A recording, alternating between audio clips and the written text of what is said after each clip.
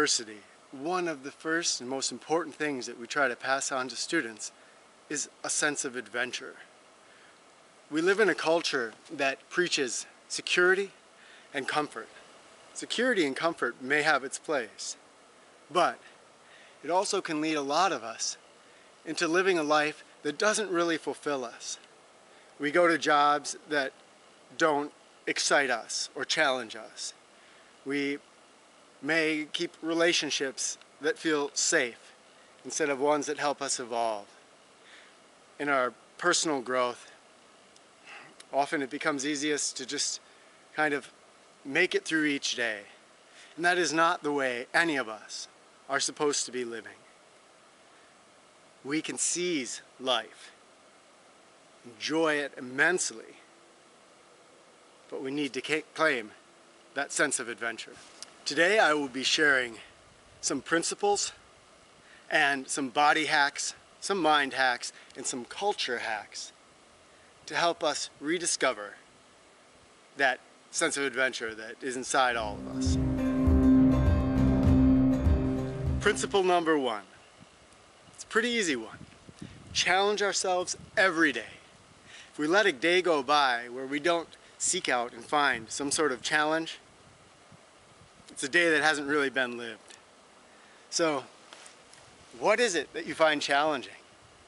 Seek those things out and tread into some uncomfortable territory. This might be having a conversation with somebody that you usually avoid. It might be going into an emotional state that usually you try to push back and repress. It might be going for a hike in that place that you've always been looking at when you drive by it in the car, but you've never made the effort to actually go there. Find at least one challenge every day and rise up to meet it. How about that comfort that our culture preaches, right? Have the perfect bed, the perfect pillow. There's something about discomfort, going into discomfort, that can start to wake us up. I know, this one can throw a lot of people off, right? Because I don't want to be cold, I don't want to experience any pain, I don't want to experience any mental distress. But if we find that borderland of the thing that we call uncomfortable and just step a little bit past it, often there's amazing things waiting for us there.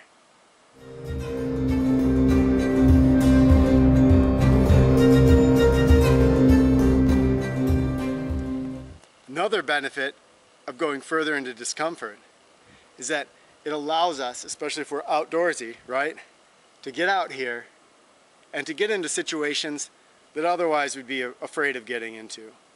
You know, I've spent so many nights, because I foolishly brought nothing to sleep with, where I'm just huddled up, freezing, pacing back and forth, doing jumping jacks, trying to keep myself warm.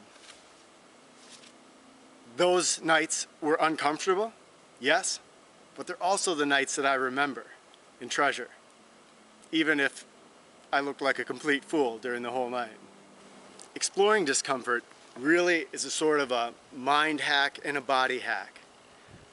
If you've seen my cold conditioning video, we can learn to become comfortable in temperatures that otherwise we thought, don't want to go there. It's not just with cold that we can do that.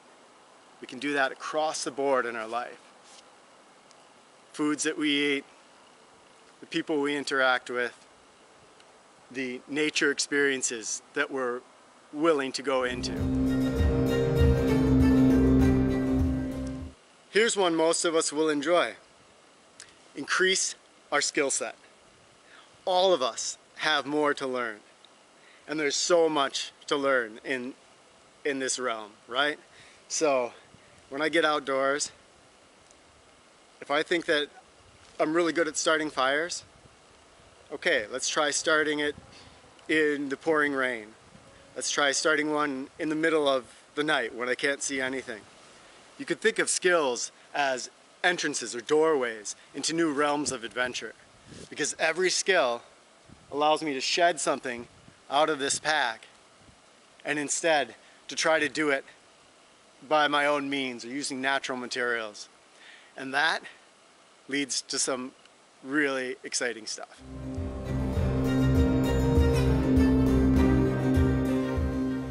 Okay, so by now some of you might be thinking, well, you know, where's the real adventure? Where's rafting down this impossible river, climbing Mount Everest?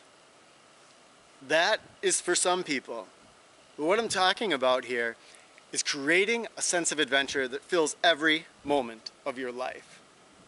And this means that when I'm out at a restaurant, right, and I look at a menu, I'm going to order something that looks a little sketchy to me, right? Chicken feet. Okay, let's give it a try. A friend of mine, client and friend, recently started approaching people. And he was very shy, and he started going up to people and talking to them. Strangers, homeless people, businessman, businesswoman, really attractive person that otherwise would have been way too scary to approach. There you go, finding adventure in every moment of your life. So adventure does not have to be putting on a pack and going out on an overnight. You can get adventure right in your own kitchen, right? It really can happen. Try cooking something that you don't think you can cook. See what happens. All right, this one might seem funny to some people, but dress the part. You know, in our culture, we wear uniforms all the time. Police officers wear uniforms, military personnel. A lot of us, when we go to work, we wear a uniform. The things that we wear can have a psychological power to put us into a new mindset. So if you dress up in your buckskins or cloak or your camo clothes, whatever it is, maybe a talisman or something that puts you into that mood, put it on, go out and allow that to work its psychological magic. You might just find, if you dress the part, that you do a little more exploring than you otherwise would.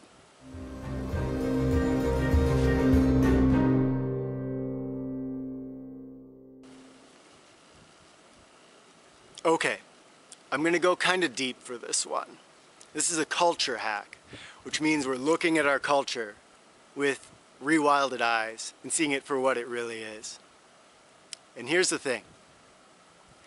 If any of you have ever role-played Dungeons and Dragons, any of those games, you become a persona.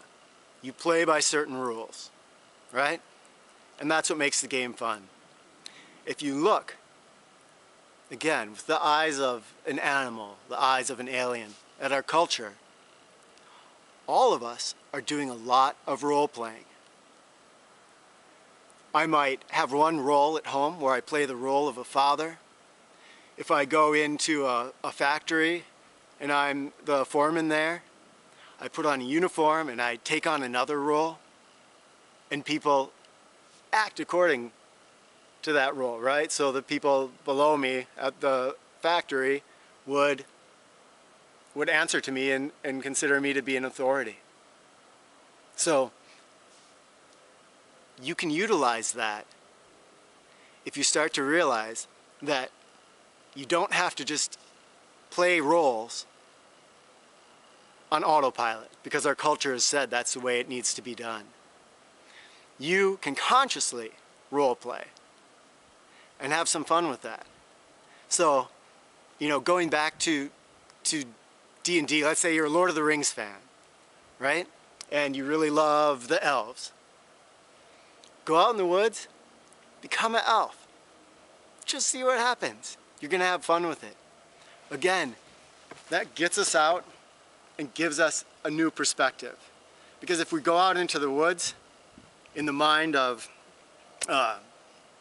factory foreman, it's not going to be that fun. So become a ranger and try it out. I know, again, it might seem like, what? Are you asking me to go out in the woods and pretend and have sword fights with pretend orcs? If you want, go for it.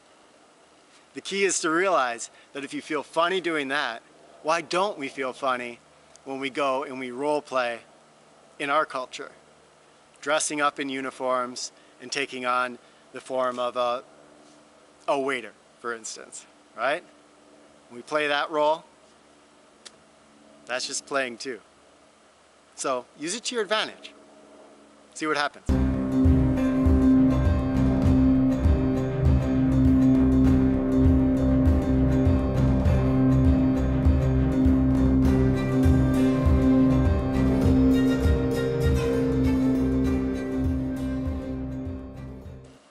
So the final one I'll share today is what I call 30 feet off the path. And what this is this came to me last summer. I was sleeping in my comfortable bed next to my beautiful wife, and I suddenly realized that less than 100 feet away from me, there was this pond with spring-fed icy water and weeds growing in there. And I realized that I could get up out of my bed, I could walk out there and swim across that pond. And that experience, that super intense experience of going through that cold water in the middle of the night with the weeds just, all over my body, that intense experience was 100 feet away from me, just sitting there waiting. The only reason it wasn't happening is because I didn't get out of bed. And the key is that if we start looking even just 30 feet out from our regular pathways in life and start to explore things that look a little curious, we might be surprised at what we find. I've found caves that are just paces off of a path that I've always walked. It might be climbing that tree over there and seeing what's in that crook there. It might be heading over there and seeing what's over the ridge, right? Adventures are waiting for us right off of the beaten path. And this is in nature, and it's also in our regular lives, and it's also in things like urban exploring. There are ruins across the planet of human habitation. And I mean ruins from old castles to abandoned factories, abandoned cities. There's so much adventure to be had out there. And it doesn't matter whether you decide you want to go climb Everest or you're going to try to cook a Thai meal in your kitchen that looks way too complicated but makes you really curious. Adventure is everywhere if we start shifting into adventure mode and having that as our key mindset.